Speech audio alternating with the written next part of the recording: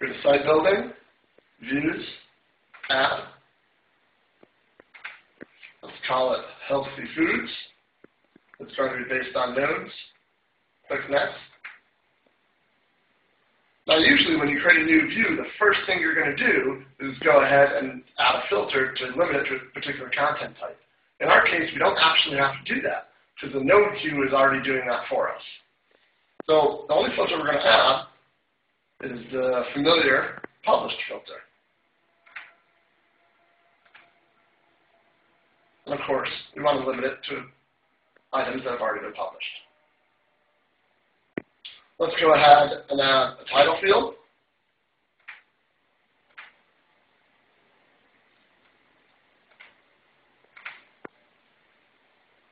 We'll link it to its node. So what you can see here is now we have all of the nodes in our database listed on this view. What we're going to do now is we're going to implement the node view. How do we do that? It's done via a relationship. Let's go ahead and click to add a new relationship.